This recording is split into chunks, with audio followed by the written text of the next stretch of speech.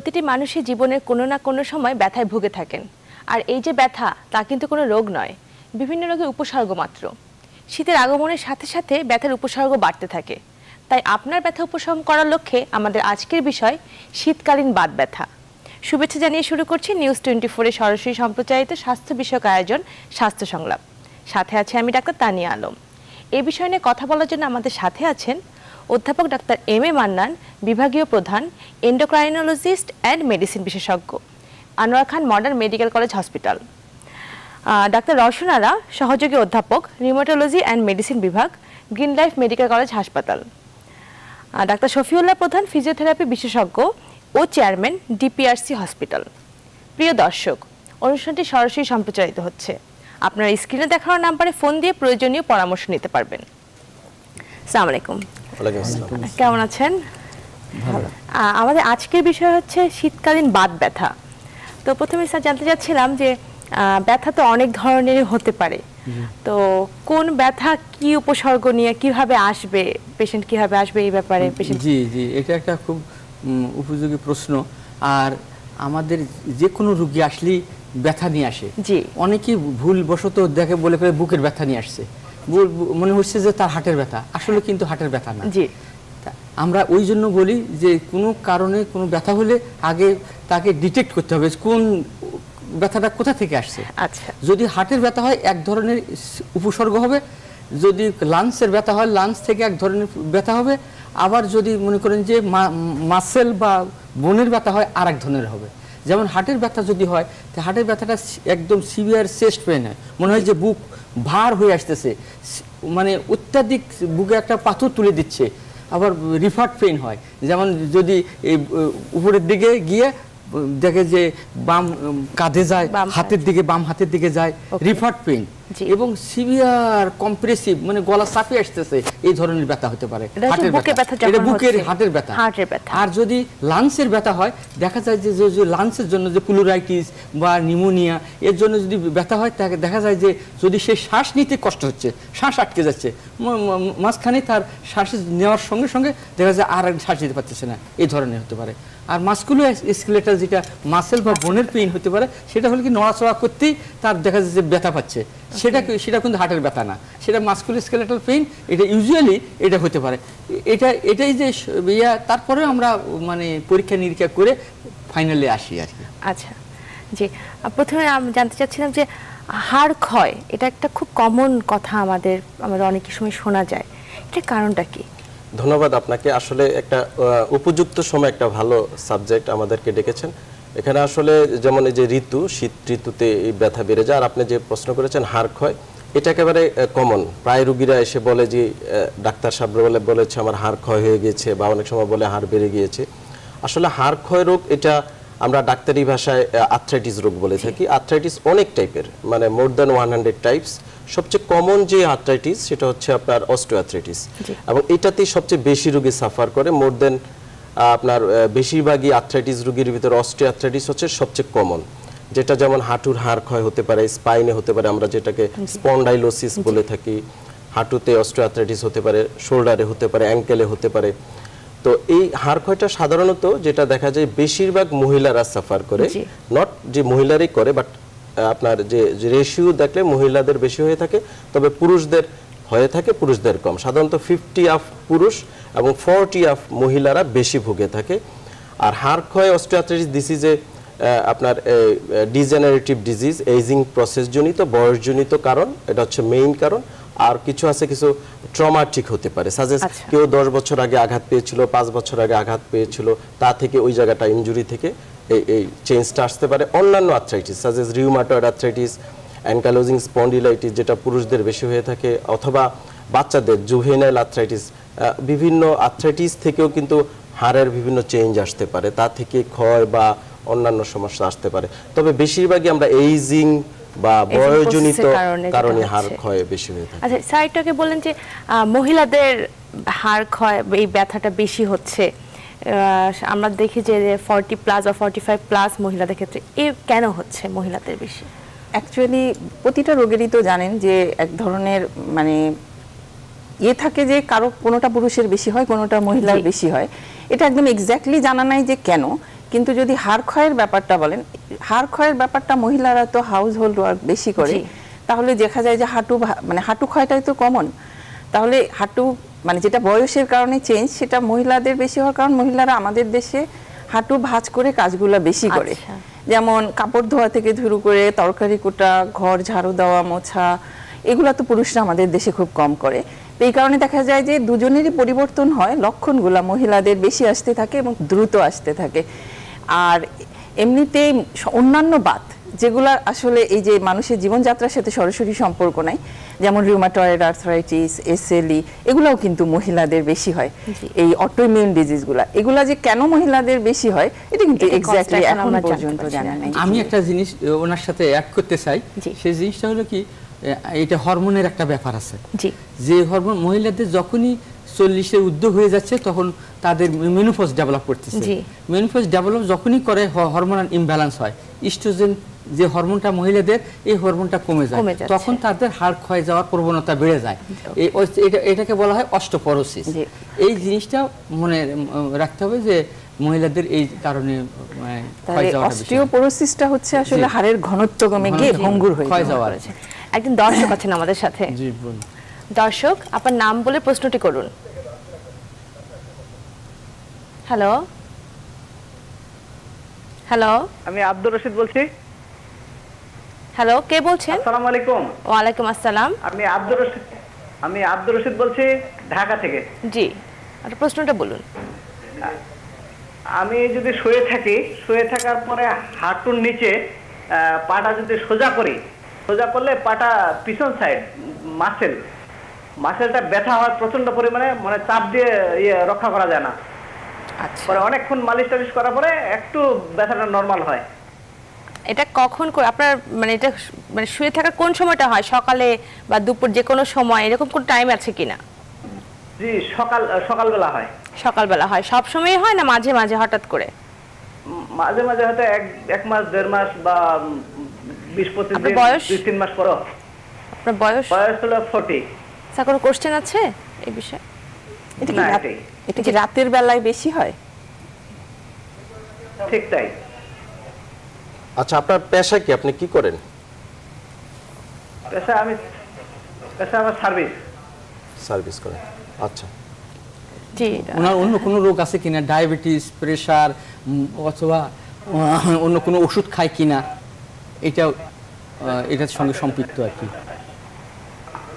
আমার ডায়াবেটিস নাই, প্রেসার আছে 150/90। আচ্ছা, এই সমস্ত ওকে, আমরা বুঝতে পেরেছি। এই সমস্ত রোগীদের সাধারণত দেখা যায় যে তাদের ইউরিক অ্যাসিড লেভেল বাড়তি থাকতে পারে। এটা ইউরিক অ্যাসিড লেভেল বাড়তি থাকতে পারে, ডিসলিপিডিমিয়া থাকতে পারে, মানে কোলেস্টেরলটা অ্যাবনর্মাল কোলেস্টেরল বেশি থাকতে পারে তাদের বডিতে। যার ফলে হয় কি, মাসেল কন্ট্যাক্ট করতে পারে এই ইয়াতে। তারপরে ওই যদি ইউরিক অ্যাসিড লেভেল বেশি থাকে, তার আমরা একটা পরীক্ষা নিরীক্ষা করে তার একটু ইউরিক অ্যাসিড লেভেল এবং তার ডিসলিপিডিমিয়া আছে কিনা এটা দেখে তার একটা পরামর্শ নেওয়া উচিত। আমার মনে হয় যে উনি একটা নিকটতম কোনো ডাক্তারের কাছে বা বিশেষজ্ঞের কাছে গিয়ে এটা পরামর্শ নেওয়াটা ভালো হবে। আরেকটা হতে পারে স্যার, যেটা আমরা প্রায় দেখি যে আমরা মেকানিক্যাল বলছি, যেমন জি প্রফেশনাল হ্যাজার্ড, যেমন ম্যাডাম বলছিল যে মহিলারা বসে বসে কাজ করে, তার থেকে হয় বেশি অনেক সমস্যা। আর ওনার ক্ষেত্রেও আমার যেটা মনে হয় স্যার, অনেক সময় শোয়ার বিছনা যদি মানে সমস্যা থাকে, উঁচু নিচু থাকে, তখন কিন্তু যদি রাতে শুয়ে থাকে অনেক সময় উঁচু নিচু বিছনার কারণে কিন্তু ব্যাকে বিভিন্ন প্রবলেম হয়। তা থেকে কিন্তু মাসেল পুল করতে পারে, সায়াটিক নার্ভে কম্প্রেশন হলে, অথবা সেলফ মাসেলেরও অনেক সময় শর্ট হয়ে ব্যথা। আমি ওনার সাথে একমত। আমার কাছে কিন্তু মনে হচ্ছে যে ওনার এটা মাসেল ক্র্যাম্প, এবং মাসেল ক্র্যাম্পটা নানা রকম আছে। তার মধ্যে একটা হলো বলা হয় যে নকটার্নাল ক্র্যাম্প, যেটা খুব এক্স্যাক্টলি কারণ জানা নাই যে কেন হচ্ছে। প্রতিকারটা আমরা কিন্তু প্রতিকারটা হচ্ছে যে প্রথমে কিছু এক্সারসাইজ আছে যেগুলো পায়ের সার্কুলেশন ইমপ্রুভ করে। যদি কোনো অ্যাডভার্স মেকানিক্যাল ফ্যাক্টর থেকে থাকে তাহলে সেটাকে কারেক্ট করা। আর কিছু ওষুধও আছে, যেমন আমরা রোপেনিরল দেই অনেক সময় নকটার্নাল ক্র্যাম্পটা বন্ধ হওয়ার জন্য। তো এটা স্যার যেটা বললেন এটাই আমি একমত, যে উনি একজন কাউকে দেখালে উনি ওনার কারণটা বের করে সেই অনুযায়ী চিকিৎসা দিতে পারবেন। স্যার, আপনি এটাকে বলেন যে ইউরিক অ্যাসিড বেড়ে যায়, ইউরিক অ্যাসিড স্যার অনেক সময় দেখা যায় যে আমরা বলি যে এই খাবারটা খেলে বেড়ে যেতে পারে, অ্যাভয়েড করবেন, কি ব্যাপারে কিছু বলবেন? এটা খুব একটা ভালো প্রশ্ন করেছেন। ইউরিক অ্যাসিড এমন একটা জিনিস, এর সোর্স কিন্তু বিভিন্ন খাবার থেকে, বিশেষ করে আমরা একটা 3D বলি, একটা হলো ডায়েট, আর একটা হলো ড্রাগ ওষুধ থেকে, আর একটা ডিজিজ থেকে। ডায়েটের মধ্যে হলো যে সমস্ত ডায়েট আমাদের খাদ্য, আমরা নিত্য প্রয়োজনীয় খাদ্য খাচ্ছি, এর মধ্যেও দেখা যাচ্ছে যে ইউরিক অ্যাসিড বেশি থাকে। যেমন তার মধ্যে হলো প্রোটিন, যেমন গরুর মাংস, মগজ, তারপরে কলিজা, তার এর মধ্যে আছে যেমন ওই মুরগির গিলা বলে যে গুদ্দা, এগুলাতে প্রচুর পরিমাণে ইউরিক অ্যাসিড। তারপরে বিভিন্ন ধরনের সিম, বীজ আলা, যে সমস্ত বীজ, এটা প্রত্যেকটাতেই ইউরিক অ্যাসিড লেভেল সমৃদ্ধ। এগুলা আমরা সবসময় অ্যাভয়েড করব। তাছাড়াও আমরা কিছু কিছু ঔষধ যারা খায় অনেক দিন ধরে, প্রেশারের ওষুধ, তারপরে ডায়াবেটিক্স, তারপরে মানে টিবির যারা আছে, টিবির ওষুধ, পাইরোজিনামাইড, ইথামবিউটাল, এগুলোও কিন্তু ইউরিক অ্যাসিড বেড়ে দেয়। তারপরে আছে যেমন কিছু কিছু ডিজিজ আছে, এই ডিজিজের সঙ্গে সম্পৃক্ত, যেমন ডায়াবেটিস আছে, হাইপারটেনশন, এবং আরও কিছু কিছু ডিজিজ আছে, সেই সমস্ত ডিজিজের সঙ্গে যেমন আমরা বলি যে ওই সোরিয়াসিস, এটা স্কিনের একটা রোগ, মানে তার সঙ্গে জয়েন্টের কিছু ইনভলভ হয়। এই সোরিয়াসিসে প্রচুর পরিমাণে ইউরিক অ্যাসিড বেড়ে যায়, এবং যার ফলে আর্থারাইটিস, গাউটি আর্থারাইটিস হয়। আমরা এই কোশ্চেন একটু পরে আসছি। দর্শক আছেন একটা আমাদের সাথে। জি দর্শক, আপনার নাম বলে প্রশ্নটি করুন। হ্যালো। হ্যালো, আসসালামু আলাইকুম। ওয়ালাইকুম আসসালাম। জি, আমার নাম হচ্ছে মোহাম্মদ রিয়াদ। আপনার টেলিভিশনের ভলিউমটা কমিয়ে নিন।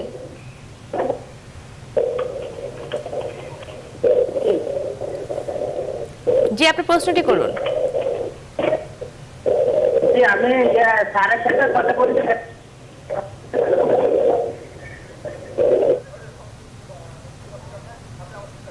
দর্শক সংযোগটি বিচ্ছিন্ন হয়ে গেছে, আপনি আবার চেষ্টা করুন। স্যার, যেখানে ছিলাম, হ্যাঁ, যেখানে ওই খাবারটা আমরা সব সময় এই লক্ষ্য রাখবো যে ইউরিক অ্যাসিড লেভেল যাতে না বাড়ে। এই খাবারের মধ্যে আবার কতগুলা ভেজিটেবল আছে, যেমন ক্যাবেজ, মানে ওই যে আমরা কফি বলি, যে এগুলাতে কিন্তু প্রচুর পরিমাণেই আছে। তারপরেও কিন্তু আমরা সবচেয়ে বারবার আমরা বলবো যে একটু এই রোগীকে সাজেশন দেবো যে আপনি ফাইবার ডায়েট খান, যে সমস্ত আঁশযুক্ত খাবারটা খাবেন, যার ফলে আঁশযুক্ত খাবার হলে কি হয়, এটা ওই অ্যাবজর্পশনে, ইউরিক অ্যাসিড অ্যাবজর্পশনে বেশি হেল্প করে এবং কিডনি দিয়ে পাস করে দেয়। এটা খুব একটা আঁশযুক্ত খাবার অবশ্যই খেতে হবে তাকে, এবং যার ইউরিক অ্যাসিড লেভেল বেশি আছে। এবং আরেকটা জিনিস হলো কি, একটু পানি, পর্যাপ্ত পরিমাণে পানি খেতে হবে, পানিটাও ওয়াশ আউট করে দিতে হবে। তো স্যারের সাথে আমি ইউরিক অ্যাসিডের ব্যাপারে একটা জিনিস বলতে চাই, সেটা হচ্ছে যে ইউরিক অ্যাসিড যে বেড়ে যায় রক্তে, এটাকে আমরা কিন্তু হাইপার ইউরিসেমিয়া বলি। এটা কিন্তু নিজে কোনো রোগ না, মানে যাদের ইউরিক অ্যাসিড বাড়ে তাদের কিন্তু সারা জীবনে গাউট নাও হতে পারে। কারণ যাদের ইউরিক অ্যাসিড বাড়তি লেভেল থেকে বেশি আছে, দেখা যায় যে তাদের মধ্যে মাত্র 1/3, 3/1 রোগীর জীবনে গাউটের অ্যাটাক হয়। তো সেই জন্য এখনকার কিছু রেকমেন্ডেশন কিন্তু মানে পাল্টাইছে স্যার, যেমন খাবার দাবারের যে খুব কঠিন রেস্ট্রিকশন, এটা কিন্তু এখন উঠায় দেওয়া হচ্ছে। কারণ হচ্ছে যে দেখা যাচ্ছে যে আমরা যেই খাবারগুলো বন্ধ করার কথা বলতেছি, সেগুলোর আরো কিছু শরীরে উপকার আছে।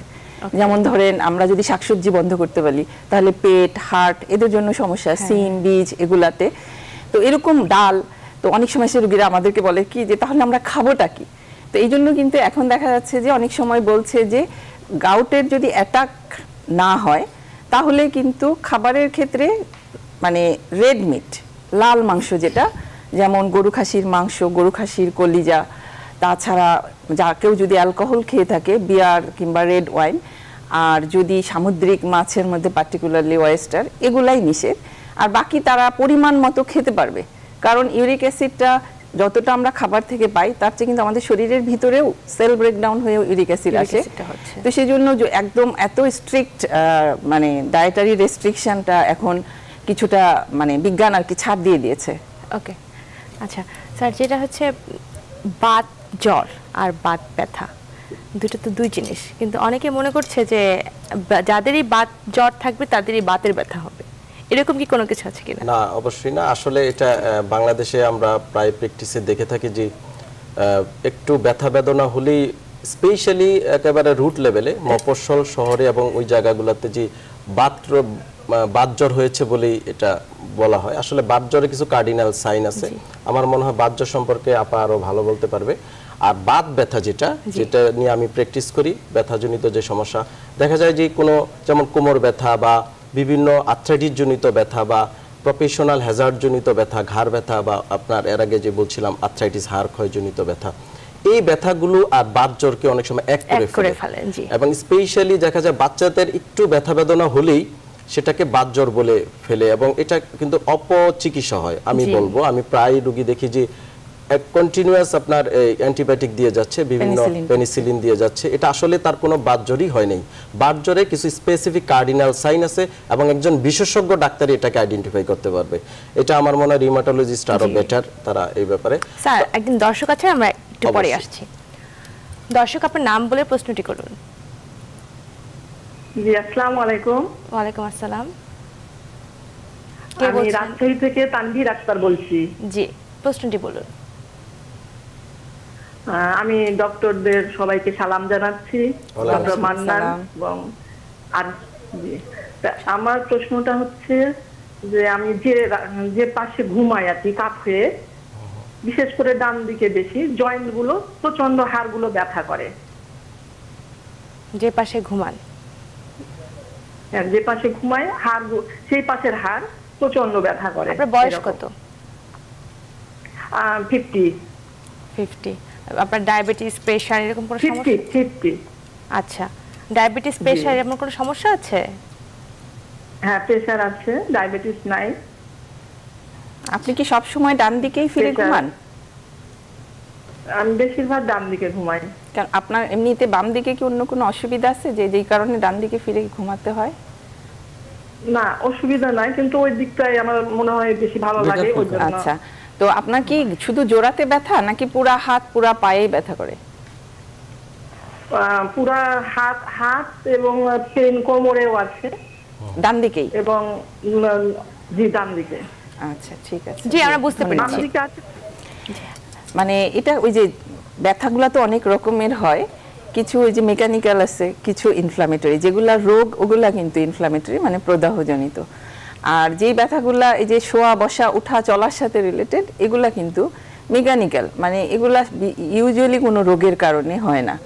দেখা যায় যে হয়তোবা এমনও হতে পারে মানুষের তো কিছু মানে সবসময় আমরা যে ব্যবহার করছি জয়েন্টগুলা, এগুলা তো একটা আমাদের জয়েন্টের উপরে এক ধরনের প্রেশার ক্রিয়েট করে। আর আমরা তো আমাদের জীবনযাত্রা এমন যে আমরা একটু এক্সারসাইজ বা ফিটনেসের জন্য কাজকর্মগুলা কম করি।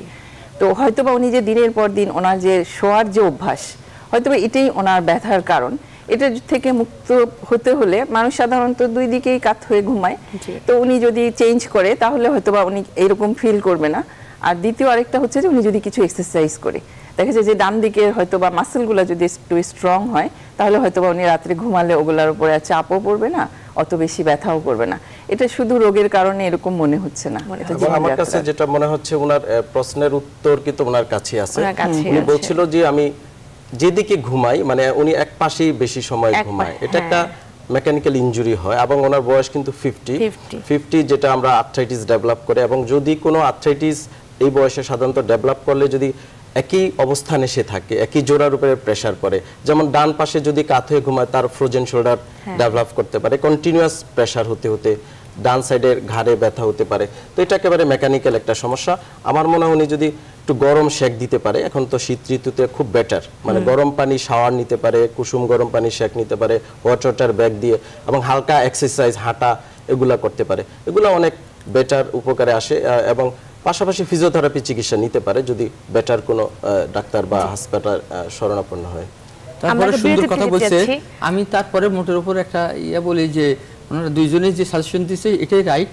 তারপরেও ওনার কিছু পরীক্ষা নিরীক্ষা করাও দরকার হতে পারে, কারণ এই ইয়াতে তার ডায়াবেটিস আছে কিনা, যেহেতু 40-এর উপর বা 40 বয়স হয়ে গেছে, তারপরে তার ইউরিক অ্যাসিড লেভেল, তারপরে অন্যান্য যে সমস্ত পরীক্ষা করা হয়, এইগুলো একটা সিম্পল পরীক্ষা, রুটিন একটা এক্সামিনেশন করে নেওয়া ভালো। তারপরে যদি কোনো থাকে তার ও অ্যাকর্ডিং টু দ্য ডিজিজ অনুযায়ী তার চিকিৎসা করা ভালো। আমাকে বিরতিতে যেতে যাচ্ছি, সময় হলো একটি বিরতি। নিউজ 24 এর সাথেই থাকুন।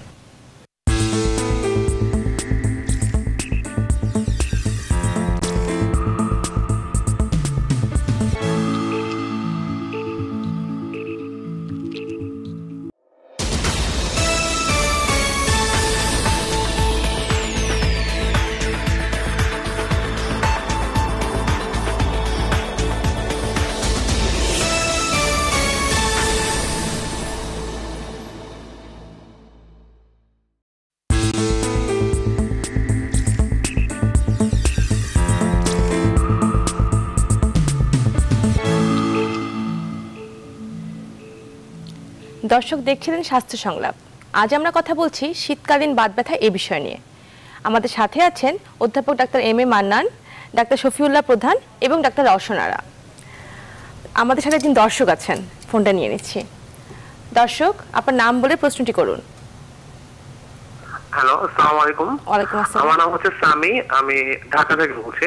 জি জি, আমার আসলে সমস্যাটা হচ্ছে যে অনেকদিন থেকে এটা, যে আমি যখন রাতে ধরেন আমার ঘুম কম হলো অথবা যেদিন আমার একটু বেশি পরিশ্রম হলো সেদিন আমার পায়ের বিভিন্ন গিরাতে, হাঁটুতে অথবা হাতে হাত দিতে আর কি প্রচন্ড ব্যথা হয়, যে কারণে আমি পরবর্তী দেখা যায় সারাদিন আমি হাত অথবা মুভ করতে অনেক প্রবলেম হয় আমার। সেই জন্য এটা সবসময় হয় না, মাঝে মাঝে আমার এই সমস্যাটা হয়। আপনার বয়স কত? আমার বয়স হচ্ছে 28। পেশা কি, আপনি কি করেন? আমি ব্যবসা করি, বিজনেস। আপনার দাঁড়িয়ে থাকতে হয় বেশি নাকি কাজটা কিরকম? না না, আমার বেশিরভাগ সময় বসে থাকতে হয়। বসে থাকতে। ব্যথাটা কি আপনার স্পেসিফিক কোনো জোড়া হয় না সারা শরীরই হয়, মাসেল গুলাতে? না, এটা স্পেসিফিক কোনো প্লেসে নেই। ধরেন বেশিরভাগ সময় হয় পায়ের নিচে, অনেক সময় হাঁটুতে, অনেক সময় হাতের আঙুলেও ব্যথা হয়। দেখা যায় ব্যথার পরিমাণটা কখনো অনেক বেশি থাকে, কখনো কম থাকে। আর সাধারণত এটা সন্ধ্যার পরে ব্যথাটা অনেক, দিনের বেলা আবার এটা কমে যায় ব্যথাটা। আর ঘুমানোর পরে ভালো ঘুম হলে ব্যথাটা অনেকটাই কমে আসে। আপনার পরিবারে কি কারো বাত ব্যথা আছে? ধরেন আপনার ভাই বোন, বাবা মা? না, পরিবারের কারো নেই। অথবা কোনো চর্মরোগ, খুশকির মতো চামড়া ওঠা, আমরা সোরিয়াসিস বলি? জি, খুশকি রোগটা আছে। খুশকির মতো চামড়া ওঠে অথবা ধরেন মাথায় অনেক খুশকি হয়, এরকম? হ্যাঁ, মাথায় অনেক খুশকি হয়। জি, ঠিক আছে, জি ধন্যবাদ, বুঝতে পেরেছি। তাহলে আসলে ওনার রোগটা যেহেতু সকালবেলায় জড়তা থাকে, সেই জন্য মনে হচ্ছে যে ওনার এটা কিন্তু বাত ব্যথা হওয়ার সম্ভাবনা, মানে যেগুলো প্রদাহজনিত বাত রোগ, এগুলো হওয়ার সম্ভাবনাই বেশি। একটা জিনিস কি, সব বাত কিন্তু একই রকম তীব্র না। আমরা মনে করি যে যখন সেটা যে জোড়াগুলো ফুলবে, লাল হয়ে যাবে, পেশেন্ট চলাফেরা বন্ধ হয়ে যাবে, তখন আমরা বলবো যে এটা বাত, এরকম না। এটা মৃদু থেকে তীব্র পুরাটাই হতে পারে। তো এই বাতগুলোর একটা ব্যাপার আছে কি, যে শুরুর দিকে অনেক সময় আছে যে অল্প অল্প থাকে, এটাই একটা সময় গিয়ে ধীরে ধীরে দেখা যাবে যে সকালে উঠে পা ফেলতে গেলে অলওয়েজ পায়ের নিচে ব্যথা করছে, এরকম হয়ে যাবে। তো উনি যে লক্ষণগুলো বলছেন, এই লক্ষণগুলো থেকে মনে হচ্ছে যে আমরা স্পন্ডাইলো আর্থোপ্যাথি বলি, মানে সেরোনেগেটিভ আর্থ্রাইটিস। তো ওই রোগটা হতে পারে। আর ওনার যে মাথায় যে খুশকি, এটা এমন সময় অনেক সময় থাকে যে এটা সোরিয়াসিস বলে এক ধরনের চর্মরোগ, যেটা মাথায় হলে আমরা স্ক্যাল্প সোরিয়াসিস বলি। তো সেক্ষেত্রে এই মানে গিরা ব্যথাটা ওটার সাথে সম্পর্কিতও হতে পারে। তো ওনার জন্যই আমি মানে আমার সাজেশন হবে যে উনি একজন ডক্টরকে দেখায় ওনার পুরো ব্যাপারটা একটু অ্যাসেস করে নেবে। হয়তোবা শুরুতে যদি এটা দেখা যায় বাত রোগও, এতটুকু লক্ষণের জন্য আমরা হয়তো ওনাকে তেমন কোনো ওষুধ দেব না, হয়তো বলবো যে আপনি ব্যায়াম করেন, আপনি দরকার হলে একটু ব্যথার ওষুধ খান, কিন্তু রোগটা নির্ণয় হওয়া জরুরি। তাহলে আমরা বুঝতে পারবো যে ওনার ভবিষ্যতে ওনার জন্য আমাদের কি করা লাগবে বেশি বেড়ে যাওয়ার আগে। উনি এবং পাশাপাশি বলছিল যে ওনার অ্যাংজাইটি বা যদি না ঘুমায় তা থেকে কিন্তু ব্যথাটা বেড়ে যায়। এটা কিন্তু বাত ব্যথা রোগীদের এটা একটা মানে প্রিডিসপোজিং ফ্যাক্টর, আমরা যেটা বলে থাকি যে যেমন শীত একটা প্রিডিসপোজিং ফ্যাক্টর, যে ঠান্ডা ওয়েদার, কোল্ড ওয়েদার, না ঘুমালে, অস্থির থাকলে তাও কিন্তু ব্যথা বেড়ে যেতে পারে। থেকে আমরা মানে এরকম যে ইউরিক অ্যাসিডটা কি দেখে নেবে নাকি, এরকম ইউরিক অ্যাসিড এখানে মনে হয় হেল্প করবে না। এটা হলো যে স্পন্ডাইলো আর্থোপ্যাথি যে রোগটা, ওটা আছে কিনা এটাই দেখতে হবে। কারো কারো কনকমিটেন্ট ফাইব্রোমায়ালজিয়া বলে একটা প্রবলেম থাকে। ফাইব্রোমায়ালজিয়াটা সাইকোসোশ্যাল, মানে এই যে ঘুম কম হচ্ছে, অ্যাংজাইটি কম হচ্ছে, এটাতে ব্যথার বোধটা বেড়ে যায়, সহ্য ক্ষমতা কমে যায়। তাহলে যেটা এমনি ইগনোর করতে পারে ওই সময় এটা পারে না। তো এই জন্যই আমি বলবো যে সবকিছু মিলায় ওনার এটা যেহেতু মনে হচ্ছে যে মানে এটা রোগ হতে পারে, তাহলে এটাই ভালো হয় যে উনি একজনকে কনসাল্ট করে নেবেন। একজন দর্শক আছেন আমাদের সাথে। দর্শক, আপনার নাম বলে প্রশ্নটি করুন। হ্যালো, আসসালামু আলাইকুম। ওয়ালাইকুম আসসালাম। আমি মিরপুর থেকে বলছি, আমার নাম জাকির। প্রথমে আমি ডাক্তারদের কাছে আমার সালাম জানাচ্ছি। ওয়ালাইকুম সালাম। আমার প্রশ্নটা হচ্ছে যে 7-8 বছর আগে আমার পায়ের বুড়ো আঙ্গুলের গোড়ায় অনেক ব্যথা হচ্ছিল। তারপর আমি ধানমন্ডির বাংলাদেশ মেডিকেলে ডাক্তার দেখিয়েছি, দেখানোর পরে ওনারা বললো যে ইউরিক অ্যাসিড। ওই সময় আমাকে ডাক্তার ঔষধ দিছিল, ফেবুস্টেট ট্যাবলেট এবং আরো কি একটা ট্যাবলেট দিছিল, খাওয়ার পরে মোটামুটি ভালো বুঝছি। তো এখন মাঝে মধ্যে আমার ডান পায়ের হাঁটুতে অনেক ব্যথা হয়। আর আমি পাটা ভাঁজ করলে ভিতরে শব্দ আসে, টাস টাস করে শব্দ আসে। তো আমি মাঝে মধ্যে ফেবুস্টেট ট্যাবলেটটা খাই। ট্যাবলেটটা খাওয়ার পরে একটু ভালো বুঝি। আমার প্রশ্ন হচ্ছে যে আমি যে ফেবুস্টেট ট্যাবলেটটা খাচ্ছি এটা অরিজিনালি ইউরিক অ্যাসিডের ঔষধ কিনা? আচ্ছা কোন ট্যাবলেটটা খাইতো? ফেবুস্টেট। হ্যাঁ, এটা ইউরিক অ্যাসিডের ট্যাবলেট। এটা ইউরিক অ্যাসিডকে কমায়। এবং আর একটা উনি যে কথাটা বলছেন, ওনার একটা বৃদ্ধ আঙ্গুলে এই ব্যথাটা প্রথম শুরু হয়েছিল। এটা একটা টিপিক্যাল একটা হাইপার ইউরিসিমিয়া বা গাউটের একটা সিমটম। তাতে বোঝা যাচ্ছে যে ওনার অ্যাকুট গাউটে আর্থারাইটিস হয়েছিল প্রথমে। ওই আর্থারাইটিসটা থেকেই পরবর্তীতে বিভিন্ন সিমটম থেকে ওনার ওই হাঁটুর ব্যথা, বিভিন্ন ব্যথা হতে পারে। আর একটা জিনিস, ওনাকে এখন প্রায় দিনে কিন্তু ওনার প্রায় সময় একটু ফলো আপে থাকা উচিত। ওনাকে মানে থরো চেক আপ করে অন্য কোনো অসুখ আসছে কিনা, অন্য কোনো ইয়ে আছে যার জন্য এটা একসঙ্গে ইয়ে হচ্ছে, ইউরিক অ্যাসিড লেভেলটা বাড়তেছে। এখানে সোর্সটা খুঁজে বের করতে হবে যে মানে why this uric acid is high.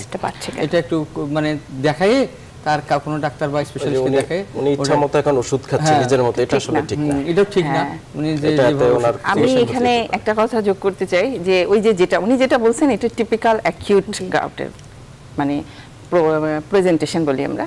তো একটা জিনিস যে আমি বলছিলাম যে হাইপার ইউরিসেমিয়া সব রোগীর গাউট হয় না, তেমন কিন্তু একটা অ্যাকিউট অ্যাটাক গাউটের হওয়ার পরে অনেক পেশেন্ট থাকে যে দীর্ঘদিন তাদের দ্বিতীয় অ্যাটাক হয় না। তো সেই জন্য একটা অ্যাটাকের পরে কিন্তু ইউরিক অ্যাসিড কমানোর ওষুধ দেওয়াটা বিজ্ঞানসম্মতভাবে এখন আর রেকমেন্ডেড না। এখন বলা হয় যে আপনার রিকারেন্ট অ্যাটাক মানে 1 বছরে যদি 2 বারের বেশি হয়। আর এই যে ফেবুকজোস্টের যে ওষুধটা, এটা কিন্তু ইউরিক অ্যাসিড কমানোর ওষুধ। এই ওষুধটা এভাবে খাওয়ার কোনো নিয়মই নেই যে আপনি মাঝে মাঝে খাবেন, মাঝে মাঝে বন্ধ করবেন। এই খাওয়ার নিয়ম হচ্ছে যে আপনি ইউরিক অ্যাসিড বেড়ে গেলে আমরা যদি মনে করি যে ওনার ইউরিক অ্যাসিড কমানো দরকার, তাহলে উনি এটা শুরু করবেন এবং এটা উনি খেতে থাকবেন ইউরিক অ্যাসিডের লেভেলটা 6.5 এর নিচে নামায় রাখার জন্য। এবং এটা কিন্তু উনি বন্ধ করতে পারবে না। এটা এরকম ব্যথার ওষুধ না যে আমি বেড়ে গেলে খেলাম, কমে গেলে কমাই দিলাম। এরকম করলে কিন্তু এটা একটা এমনি হ্যাজার্ড হচ্ছে ওনার জন্য। আমার মনে হয় বেটার উনি যদি যেহেতু ওনার ইউরিক অ্যাসিড সমস্যা ছিল, যে খাবারগুলো আমরা ইতিপূর্বে স্যারও বলেছি যে রেড মিট বা বিচি জাতীয় খাবার, এগুলা মানে খাবারগুলা থেকে যদি উনি একটু অ্যাভয়েড করে, আমার মনে হয় ডায়েটারি ইয়াটাই ওনার জন্য বেটার। তাহলে কিন্তু লেভেলটা আমার মনে হয় মেইনটেইন করবে। আরেকটা জিনিস কি যে উনি তো অ্যাকিউট গাউটের চিকিৎসা কিন্তু ফেবুকজোস্টেট না। অ্যাকিউট গাউটের চিকিৎসা ব্যথার ওষুধ, তারপরে কলচিসিন বলে একটা ওষুধ আছে ওটা, এবং ওই ওষুধ দিয়েই মানে ইউজুয়ালি ব্যথা কমে যাওয়ার পরে ওই যে বারবার যদি না হয় তাহলে ওষুধের উপরে যাওয়ার দরকারই পড়বে না। কিন্তু যদি এমন হয় যে ওনার কিডনিতে প্রবলেম অথবা ওনার কিডনিতে স্টোন আছে, তাহলে কিন্তু ওনার ইউরিক অ্যাসিড কমার ওষুধ খেতে হবে এবং এটা লাইফ লং। এটা উনি এই খেলাম আবার বন্ধ করলাম, এটা ওনার জন্য ভালো হবে না হয়তোবা। বুঝতে পারছি। সেই জন্য আমি বলছিলাম যে আনুষঙ্গিক যে সমস্ত কিডনি ফাংশন, লিভার ফাংশন এগুলো দেখে নেওয়া উচিত, কারণ কিডনির সঙ্গে বা অন্যান্য রোগের সঙ্গে সম্পৃক্ত এই ইউরিক অ্যাসিড লেভেল। ডিফারেন্ট বিষয় নিয়ে আসবো ব্রেকের পর। ফ্রোজেন শোল্ডার, একটা ব্রেক নিচ্ছি। সময় হলো একটা বিরতি। নিউজ 24 এর সাথেই থাকুন।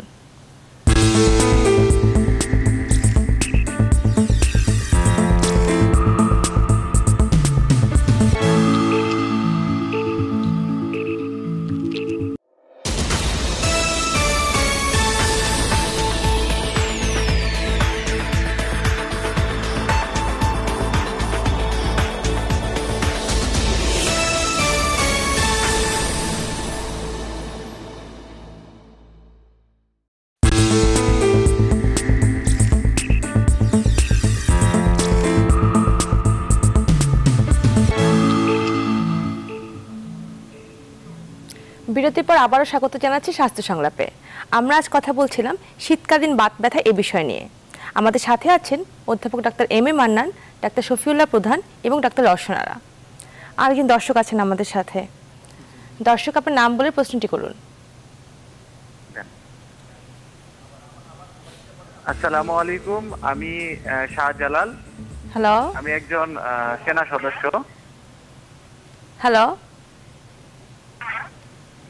হ্যাঁ, আমাদের অনেক ফিজিক্যাল এক্সারসাইজ করতে হয়, তো আমার বুকের হাড়ের লিফটে একটু ব্যথা। জি, আপনার প্রশ্নটি আবার বলুন। উনি একজন সেনা সদস্য। জি, ওনার ওই এক্সটেনসিভ এক্সারসাইজ করতে হয়, যার ফলে হাড়ের ব্যথা, বুকের ব্যথা হয়। উনি ওটার ব্যাপারে আপনি কি সংযোগে আছেন? জি আমি আছি, আমি মেডিসিন বিশেষজ্ঞ দেখাইছিলাম। জি জি স্যার আমাকে হলো ফিউক্লাব, তারপর হলো সার্জেল, তারপর টোরেক্স এই জাতীয় ওষুধ দিছিলেন। তারপর ইসিজি এক্সরে করাইছিলাম, কিন্তু ব্যথা কমে নাই আর কি। আপনার ব্যথাটা এক্সাক্ট কোথায়, বুকের কোথায়? হ্যাঁ বুকের হাড়ের মাঝামাঝি, এটা সরেও না, একই জায়গায় হয়। আপনি জোরে শ্বাস নিলে কি ব্যথাটা বাড়ে? জোরে শ্বাস নিলে বাড়ে না, অনেকক্ষণ কোনো প্রেসারে খেলাধুলা বা অনেকক্ষণ কোনো কাজ করলে বা ওজনের কিছু উঠাইলে তখন অনুভব হয়। উনি বুঝাতে চাচ্ছে যে এটা নড়তে চড়তে লাগে। জি আমরা বুঝতে পেরেছি। আমার মনে হয় এটা ইনজুরি জাতীয় একটা সমস্যা। এটা যেহেতু উনি বাহিনীতে আছেন, অনেক সময় ওখানে হয়তো বিভিন্ন এক্সারসাইজ করানো হয়, কোনো কারণে ইনজুরি হতেই পারে।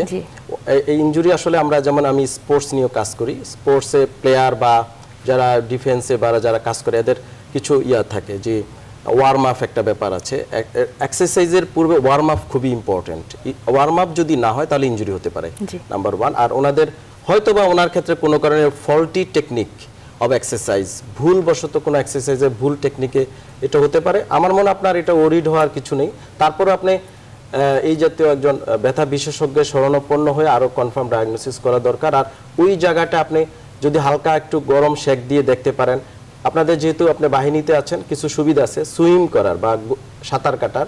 কুসুম গরম পানিতে যদি আপনি সাঁতার কাটতে পারেন, আমার মনে হয় এটা চলে যেতে পারে। আর প্রেসার দিয়ে ওখানে কিছু করা আমার মনে হয় ঠিক হবে না। মানে যেমন এইটা কথাটা শুনেই বোঝা যাচ্ছে এটাও কিন্তু মেকানিক্যাল, মানে চলাফেরা উঠা বসার সাথে কোনো রোগের ব্যথা না। তবে একটা জিনিস কি, যে আমাদের যে হাড় এবং কচি হাড় থাকে বুকে, ওখানে কিন্তু একটা জোড়া থাকে। ওই জোড়াটা অনেক সময় আছে যে প্রেসার পড়লে পরে ওই জোড়ার উপরে চাপ পড়ে একটা সময় সমস্যা হচ্ছে। হয়তো উনি একই জিনিস বারবার করতেছেন দেখে বারবার ওই একই জায়গা ওটার হিলিং হতে পারছে না, এটাও হয়তো পসিবল। কিছুদিন রেস্টে থাকলে মনে আরো বেটার। এবং যেটা করলে লাগে, মানে ওই জায়গাটা স্পেসিফিক জায়গাটাতে যেই কাজটা করলে ব্যথা লাগে ওটা একটু অ্যাভয়েড করে ওনার এক্সারসাইজের টেকনিকে কোনো ফল্ট আছে কিনা, যে কারণে ওই জায়গায় কোনো সমস্যা হচ্ছে কিনা, এগুলো একটু চেক করে নিলে এটা আসলে কোনো রোগ মনে হয় না। তারপরেও আমি বলবো যে কোনো জিনিস ছোট করে দেখার কিছু নাই। ওনার যদি কোনো প্রিভিয়াস কোনো ফ্র্যাকচার থাকে বা থাকে, এটার জন্য যদি লোকাল টেন্ডারনেস থাকে, ব্যথা থাকে, তাহলে একটু এক্সরে করে নেওয়া। বলেছেন এক্সরে করেছে স্যার, এক্সরে এবং ইসিজি নরমাল। উনি হার্টের এক্সরে করছে আর ইসিজি করছে, এক্সরেও করেছে, এক্সরে করছে না, চেস্টটা দেখছে। হ্যাঁ চেস্ট এক্সরে করেছে।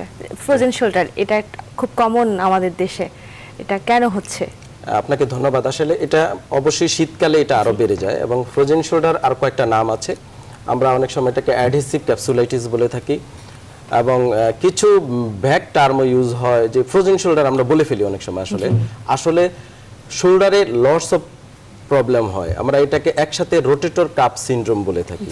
তো এই ক্ষেত্রে ফ্রোজেন শোল্ডার হতে পারে। রোটেটর কাপ হচ্ছে একটা বড় টার্ম, তার ভিতরে ফ্রোজেন শোল্ডার হতে পারে, সুপ্রাস্পাইনাইটাস টেন্ডিনাইটিস হতে পারে, অ্যাডহেসিভ ক্যাপসুলাইটিস এটি ফ্রোজেন শোল্ডার বলা হয়, ইনফ্রাস্পাইনাইটাস টেন্ডিনাইটিস হতে পারে। এখানে কিন্তু শোল্ডারে অনেকগুলো মাসেলস আছে, ডেলটয়েড আছে, ডেলটয়েডের প্রত্যেকটা ফাইবার আছে, মিডল এবং দুপাশের ফাইবার আছে, এগুলাতে ইনজুরি জাতীয় সমস্যা হতে পারে। এবং শোল্ডারের ভিতরে যে আপনার জোড়া থাকে, জোড়াতে অনেক সময় পেরি আর্থ্রাইটিস হতে পারে।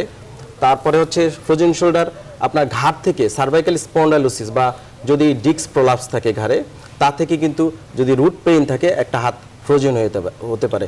এবং বাংলাদেশে না, সারা ওয়ার্ল্ডে আরও কিছু কমন কারণে ফ্রোজেন শোল্ডার হতে পারে। এর মধ্যে অন্যতম যেমন সাবদের যে রোগী, সাবটা endocrinologist, diabetic induce frozen shoulder. ডায়াবেটিসের এমন কোনো রোগী নেই পৃথিবীতে যে সে ফ্রোজেন শোল্ডারে ভোগে নাই, সে কখনো না কোনো সময় ফ্রোজেন শোল্ডার আক্রান্ত হয়েছে। তো যা কিছু ফ্রোজেন শোল্ডারের একটা সমস্যা, ক্লিনিক্যালি রোগী যে কমপ্লেইন করবে হাত উঠাতে পারবে না। অ্যাক্টিভিটিস অফ ডেইলি লিভিং, মানে এই যে কথা মানে কাজ করছে, চুল আঁচড়ানো, তার জামা গায়ে দেওয়া, টয়লেট ব্যবহার করা, খাবার খেতে রোগী তীব্র ব্যথা হতে পারে। এবং এটাকে অনেক সময় নাইট ক্রাইং ডিজিজ বলা হয়, মানে রাতের বেলা রোগী যে পাশে ফ্রোজেন হলো সে পাশে যদি সে কাত হয়ে ঘুমায়, রাতে সে তীব্র ব্যথা কান্না করতে পারে। এই জন্য এটাকে অ্যানাদার নাইট ক্রাইং ডিজিজ বলা হয়। তো ফ্রোজেন শোল্ডার এই শীত ঋতুতে আরো বেড়ে যেতে পারে। তো আমার মনে হয় এটাকে আরো স্পেসিফিক ডায়াগনোসিস করা দরকার, একজন স্পেশালিস্টই পারে, কারণ এটার বিভিন্ন মুভমেন্টের মাধ্যমে আমরা বুঝতে পারি। অনেক সময় সিম্পল সুপ্রাস্পাইনাইটাস টেন্ডিনাইটিসকেও ফ্রোজেন শোল্ডার বলে দেওয়া হয়, আসলে কিন্তু তা না। সুপ্রাইসমেন্টাস একটা মাসেল, সে আমাদের 15 ডিগ্রি শোল্ডার অ্যাবডাকশনে হেল্প করে। তো ওটা আমরা ক্লিনিক্যাল এক্সামিনেশন করলেই বুঝতে পারি। আপনি যেহেতু ফ্রোজেন শোল্ডার সম্পর্কে জানতে চেয়েছেন, এইটা আমি বলবো যারা ডায়াবেটিস রোগী অবশ্যই যেন ডায়াবেটিস কন্ট্রোলে রাখে, না হলে এটা হতে পারে। যাদের ঘাড়ে সমস্যা আছে তাদের ফ্রোজেন শোল্ডার হতে পারে, আঘাত থেকে হতে পারে, আর বয়সজনিত ফ্রোজেন শোল্ডার তো হতে পারে। আর এটা বেস্ট এবং আমার মনে হয় একমাত্র এক্সারসাইজ ফিজিওথেরাপি এবং চিকিৎসা বেটার। এবং এটার সঙ্গে ডায়াবেটিসও পুরো কন্ট্রোল। জি স্যার। আর অন্যান্য ডিজিজ থাকলে সেটাও কন্ট্রোল করতে হবে। তবে এখানে একটা জিনিস কি, যে ফ্রোজেন শোল্ডার হলে রোগীরা কষ্ট পায় অনেক, কিন্তু রোগ হিসেবে কিন্তু এটা ওরকম মানে রোগীরা তো হাত না তুলতে পারলে খুবই ভয় পেয়ে যায়। এত ভয় পাওয়ার মতো কিছু না, কারণ কি এটা কিন্তু ন্যাচারাল প্রসেসেই একটা সময় গিয়ে এটা দেখা যায় যে ইমপ্রুভ করে। আমরা যে চিকিৎসাগুলো দিই পার্টিকুলারলি এটা কিন্তু হচ্ছে যে ওনাদের বিভাগ, যে ফিজিওথেরাপি এবং এক্সারসাইজ, থেরাপিউটিক এক্সারসাইজগুলাই প্রথম, এবং এটাতেই কিন্তু বেশিরভাগ রোগী ইমপ্রুভ করার কথা। এবং এটা হলো ওই যে নর্মালি ন্যাচারাল প্রসেসে যে লম্বা সময়টা লাগার কথা ওটাকে ছোট করে ফেলার একটা পদ্ধতি, যেন রোগীর কষ্টটা কমে যায় এই। এবং দেখা যায় যে ডায়াবেটিক হলে কিন্তু ডায়াবেটিস রোগীদের এই সময়টা আরো অনেক বেশি লাগে, সাধারণ মানুষ থেকেও বেশি সময় লাগে। তো সেজন্য ওনারা যদি এরকম হয় যে মানে শুরু থেকে ব্যায়ামটা শুরু করতে পারেন, এবং এটা কিন্তু ভাগ আছে যে যখন ব্যথা থাকবে তখন কোন ব্যায়াম করবে, আর যখন ব্যথাটা কমে যাবে তখন কোন ব্যায়াম করবে। তো সেই হিসেবে যদি করতে পারেন তাহলে কিন্তু ফ্রোজেন শোল্ডার রোগ হিসেবে কোনো সিরিয়াস রোগ না। আচ্ছা, আমরা অনুষ্ঠানে একদমই শেষ পর্যায়ে চলে এসেছি। স্যার, আপনি জানতে চাচ্ছিলাম যে শীতকালে ব্যথা বাড়ে, এটা সবসময় সব পেশেন্টের জন্য কমন, তো এই ব্যাপারে যদি কিছু বলতে, আর লাইফস্টাইল চেঞ্জ করলে এরকম বিভিন্ন ব্যথা। এটা তো অবশ্যই প্রত্যেকটা জিনিসের একটা নিয়ম কানুন আছে। আমি বলছিলাম যে আমি এর আগেও বললাম যে 3D নিয়ে একটা ইয়া করা হয়, যে আমরা খাওয়ার প্রতিনিয়ত খাওয়া খাদ্যের উপর একটা ইয়া করতেছি, ভেজাল খাচ্ছি বা অন্যান্য জিনিস যেটা খাচ্ছি সেটা আমাদের শরীরের জন্য মানে সঠিক না। এই ধরনের ইয়াদের ডায়েটারি একটা ম্যানেজমেন্ট সুন্দরভাবে একটা হওয়া উচিত। তারপরেও আমাদের যে সমস্ত ডিসিপ্লিন একটা ভাবে চলা, তারপরে ডিজিজ যে সমস্ত আছে সেগুলো ভালোভাবে কন্ট্রোল করে চলা। তারপরেও আমাদের যে সমস্ত আমরা ড্রাগ কিছু অনেক লোক আছে অনেক ধরনের ওষুধ খায়, এগুলো আমাদের পরামর্শ নিয়ে কোনটা কি করে সেটা একটু ভালো ডাক্তারের কাছে পরামর্শ নিয়ে চলা উচিত। আমি এই জন্য বলবো, তারপরেও আমার একটা সাজেশন থাকবে একটা লোকের সবসময় সে যেন ফাইবার ডায়েট সবসময় যেন তার খাওয়ার মধ্যে কিছু না কিছু রাখে। ফাইবার ডায়েটের মধ্যে সবচেয়ে ভালো হলো যেমন ওট মিল আছে, তারপরে ভেজিটেবল যেসব লিফি ভেজিটেবল যে সমস্ত আছে, তারপরে আমাদের এই ব্রোকলি আছে আমাদের দেশে এখন বেশি অ্যাভেলেবল। হ্যাঁ, এগুলাতে কিন্তু প্রচুর পরিমাণে ফাইবার আছে। ফাইবার ইয়েতে যেমন পেঁপেতেও ফাইবার অনেক আছে, আমরা পেঁপের তরকারি খেতে পারি বা ইয়া খেতে পারি। এগুলাতে ফাইবার খাওয়ার সঙ্গে সঙ্গে এটা আমাদের অনেকটা ক্ষেত্রে আমরা রিলিফ পাবো, বিশেষ করে বাত ব্যথা যেটা বলে। বাত ব্যথাতে একটা সিম্পল একটা পাবলিকের টার্ম, এটা নিয়ে বাত ব্যথা বলে কোনো ইয়া নাই। আমরা মেডিকেল টার্মে বলি যে এটা গাউটি আর্থারাইটিস, হাইপার ইউরিসিমিয়া, প্রোফাইস নামে একটা ইয়া জমে এক জায়গায়, যে শীতকালে সেটা জমে বেশি, এবং এই জমাতে একটা স্পেসিফিক জয়েন্টের ভিতরে জমে যায়, যার ফলে ওই জায়গাটা তার সিভিয়ার পেইন হয়, ব্যথা হয় এবং নানান ধরনের উপসর্গ দেখা দেয়। এই জন্য আমাদের ওই ধরনের জিনিসটাকে তাকে একটা ইয়া রাখতে হবে। বাত ব্যথা হলেই যে আমরা বলবো যে, কিন্তু মেডিকেল টার্মে বাত ব্যথা হয়তো উনি আমাদের রিমাটোলজিস্ট আছেন, উনি বলবেন মেডিকেল টার্মে বাত ব্যথা রিমেটিক ফিভার যেটা আমরা বলি সেটা হলো বাত ব্যথা, বাত জ্বর বলা হয়, বাত জ্বর। এই বাত জ্বরটা সাধারণত ইউজুয়ালি উনি আরো বলবে এই যে বাচ্চাদের বেশি হয়, 5 বছর থেকে 15 বছরের মধ্যে এই বাচ্চাদের বেশি হয়, আর তারপরে এটা ইউজুয়ালি কম হয়, যেহেতু ইনফেকশন। এটা আমি মনে করি যে এই জিনিসটা আমাদের থ্রু আউট হোল বাংলাদেশে এটা অ্যাওয়ারনেস থাকা উচিত। এটা নিয়ে অনেক ভুল চিকিৎসা হচ্ছে, জুনিয়র ডাক্তারদের মধ্যে অনেক দেখা যাচ্ছে যে তারা ওই বাত জ্বর হিসাবে তাকে অনেক দিন ধরে ওষুধ খাওয়াচ্ছে, পেনিসিলিন বা অন্যান্য ইনজেকশন ফর্মে। এটা একটা সঠিক মানে ডায়াগনোসিস করে তার একটা সঠিক চিকিৎসা হওয়া উচিত। এটা আমাদের মনে হয় একটা রিমাটোলজিস্ট বা স্পেশালিস্টের কাছে গিয়ে তার ভালো চিকিৎসা নেওয়া উচিত। জি, ধন্যবাদ। খুব সংক্ষেপে বাত জ্বর, আমাদের আছে সময় একদমই সময়ের অভাব অনেক, বাত জ্বর সম্পর্কে কিছু বলবেন। আর বাত জ্বর হচ্ছে রিউমেটিক ফিভার। বেশি কনফিউশন ওটা হয় সাধারণত অন্যান্য যে ইনফ্লামেটরি বাত আছে যেমন রিউমাটয়েড আর্থ্রাইটিস এগুলোর সাথেই। তবে বাত জ্বরের সবচেয়ে প্রথম কথা, বাত জ্বর বাচ্চাদের রোগ। এটা কিন্তু একটা বয়সের পরে প্রায় বলে যে বয়স 25 হয়ে গেলে হয় না বললেই চলে। আর বাত জ্বরের সাধারণত লক্ষণের মধ্যে গিরা ব্যথা হচ্ছে একটা লক্ষণ, কিন্তু সেটারও একটা প্যাটার্ন আছে যে আমরা বলি বড় জোড়াগুলা ধরবে, মাইগ্রেটরি মানে একটা একটু ভালো হয়ে গিয়ে আরেকটাতে যাবে, তীব্র ব্যথা হয়ে ফুলে যাবে, তার মানে সারা গায়ে ব্যথা কিন্তু বাত জ্বর না। দ্বিতীয় হচ্ছে যে গিরা ব্যথা ছাড়াও হার্টের সমস্যাটাই কিন্তু বাত জ্বরের একটা বড় সমস্যা, যেটাকে কার্ডাইটিস বলা হয়। এছাড়া গায়ে কতগুলা চাকা হতে পারে, কতগুলা গুটি হতে পারে, আর সবচেয়ে বড় কথা যে পেশেন্টের গলা ব্যথা, এরকম যে 3-4 সপ্তাহ আগে একটা গলা ব্যথা হয়েছে, এরকম একটা হিস্ট্রি সে বলবে। এবং এরপরে আমরা সবচেয়ে সমস্যা যেটা হয় যে এএসও টাইটার কিন্তু বাত জ্বরের নির্ণয় করার একমাত্র টেস্ট না। এএসও টাইটার হচ্ছে স্ট্রেপ্টোকক্কাস নামে একটা জীবাণু গলায় সংক্রমণ করলে ওই টেস্টটা করলে প্রত্যেকেরই পজিটিভ হবে, তার মানে ছাড়াও হতে পারে, অনেক বেশিরভাগ ক্ষেত্রে তাই হয়। তো সেজন্য এএসও টাইটার বেশি হলে আমরা বলবো না যে এটা বাত জ্বর, আমাকে দেখতে হবে যে অন্য লক্ষণগুলো বাত জ্বরের সাথে মিলে কিনা। এবং আমরা যে পেনিসিলিন দিয়ে চিকিৎসা দেই বাত জ্বরের রোগীদের, এই চিকিৎসাটা দেওয়া হয় মূলত হার্টের ভালভকে ভালো রাখার জন্য, কেন ভালভ ফেল না করে। এটা কিন্তু এই জন্য দেওয়া হয় না যে ব্যথা কমাবে।